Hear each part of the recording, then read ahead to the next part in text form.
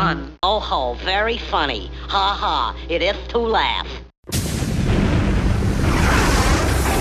Ladies and gentlemen, welcome to the show. Let's go. Oh, right over here, sir, right at the front. What is your name? Todd. Todd? The goose knew that. The goose knew that. Take your time, Todd. I get paid by the hour. Explain to you that Geyser here is also a ventriloquist. That's right. Even with this thing in his beak, you will not be able to see his lips move. Watch very carefully, all right? Watch very carefully. Quack, quack, quack, quack. It's a sorry way to make a living, isn't it, sir? I call you, madam, although I don't know your occupation. On that letter. Just concentrate on that letter and...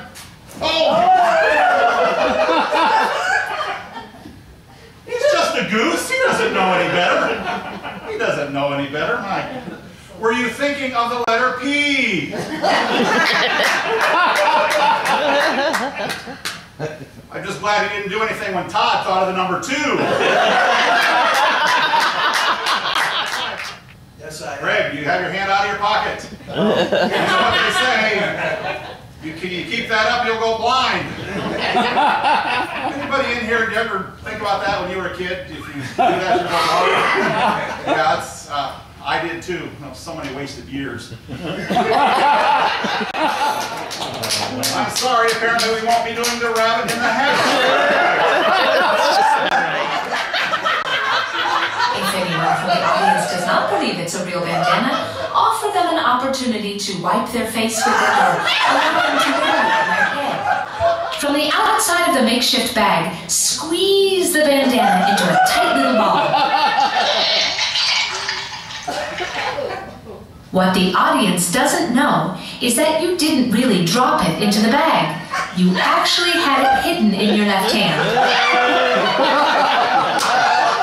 What? You didn't really put it in there, did you? You did? Please enjoy the enclosed complimentary banana. And remember, a good magician never reveals a secret.